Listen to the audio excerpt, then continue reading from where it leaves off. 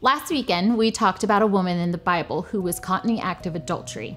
If you missed last weekend's message, I hope you will go back and watch it on Meck's website or Meck's YouTube channel or listen to it on the Meck App. This short and simple story bears so much meaning and significance in how we are to treat others and give us an idea of how to self-reflect. What happens in this story is a woman is caught in a terrible act of an affair with another man whom she's not married to. The people who caught her brought her out in the public to be judged and scoffed at. And then they all picked up rocks to stone her to death. This was the punishment for a crime like this back in Jesus' day. But Jesus was there, and he chose to show her the same mercy that he extends to us each and every day. Let the one who has never sinned throw the first stone. Talk about a gut punch. One by one, those people started to leave. One by one, they realized that they were no better than this woman. They had their own issues and their own sin.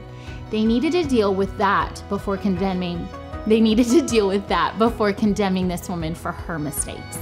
In fact, Jesus knew that owning our own sin would be tough for many of us to grasp, so he talks about it in a few places in the Bible. One of which is found in Matthew's biography of Jesus' life, where Jesus says, "Why do you look at the speck of sawdust in your brother's eye and pay no attention to the plank in your own eye? How can you say to your brother, 'Let me take the speck out of your eye,' when all the time there is a plank in your own eye? You hypocrite! First, take the plank out of your own eye, and then you will see clearly to remove the speck from your brother's eye." Jesus' point?